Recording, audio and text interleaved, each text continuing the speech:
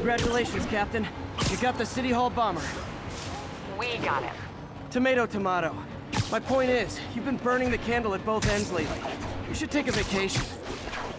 I'm not exactly the tourist type. But once we've rounded up the rest of Lee's people, maybe I will. No planes, no suitcases, just uninterrupted sleep.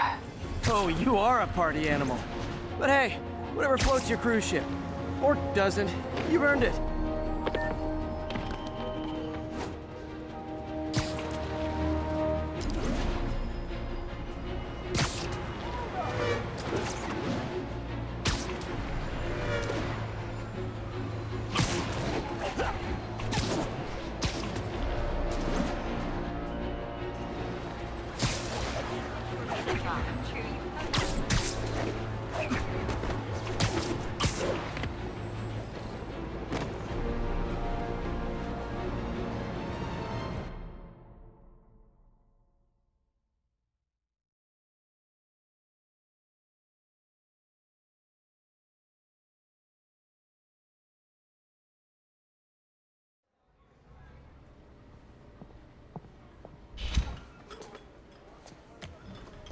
Peter! You okay? I'm getting by. I don't know how I feel about you running this place all by yourself. And these people need help. If I lose a few hours of sleep, so be it. So have you heard from Mr. Lee since? No. But the Martin I know couldn't have done that.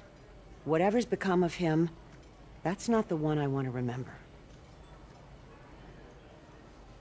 So, how are things with MJ? Oh, well, you know, she's, it's complicated. Honesty. That's what got me and Ben through the rough patches. You guys had rough patches? Oh, sure. Especially when we were your age. So, are you honest with her?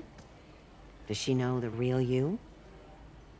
Hey, turn it up. I want to hear this. A spokesperson for the police has confirmed that this was the truck carrying the device used in the Grand Central Terminal attack. Oh, it never ends. Peter?